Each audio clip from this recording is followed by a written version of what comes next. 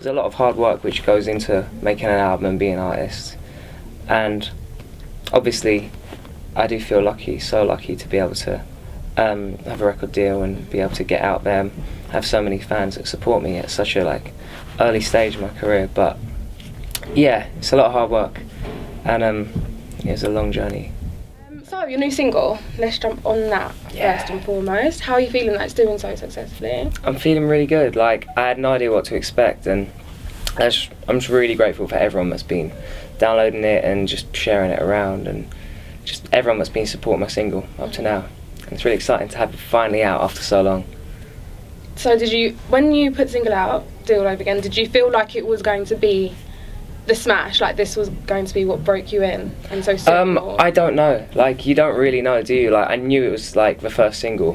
When I heard it, I thought, okay, this is definitely a good first single. It's something to kind of get me up there.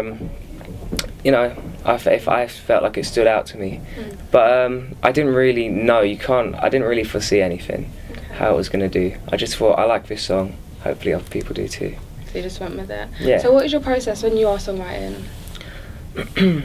Usually I just sleep in the session. I just fall asleep. I eat too much. We get in the studio, I go, right, I got an idea, let's get some food first. Then I go get some food, when we come back and I fall asleep because I ate too much. Okay. That's basically it. But is it the dreams that no, I just fall asleep and then that's it, go home. Go home. Yeah. No, I mean, in the studio I've got loads of different ways of doing it. I like to usually just get a guitar out or piano or whatever and just play something and then get a track down, and then I'm always being inspired by things. Everywhere I go, like every day I have at least one song idea. Like a couple of days ago I got out of the shower halfway through. This always happens. Don't worry, this isn't going where you think it is. So I was having a shower and, you know, the bubbles, the soap, the naked, everything. It was all going on. And then I left. I hope you didn't jump in the shower with clothes on. No.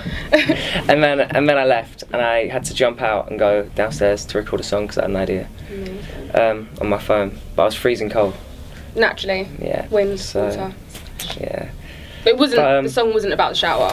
No, it wasn't. Like, but what I'm trying to say is, like, no matter what you do, like, you always get inspired by something just being out and about, like one word or something will like trigger like a whole song.